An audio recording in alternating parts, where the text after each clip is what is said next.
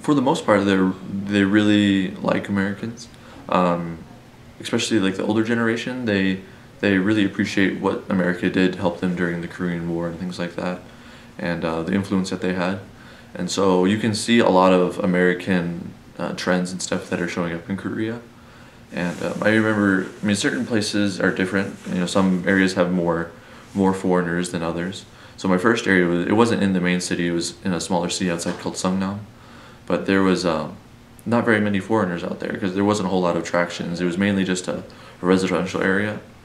But I mean, I remember going down the street and people going, "Oh, Wegukinita! Oh, there's a foreigner." And then so we would kind of joke around and be like, "Oh, look, it's Korean," but you say it in Korean, you say, "Oh, Hangukinita," and then they'd be like, "Wait, are you Korean?" Because we could speak the language, and so it was a lot of fun. I mean, especially with the children. Children are almost always astonished by seeing foreigners. I mean, you go towards the inner city where there's more touristy things.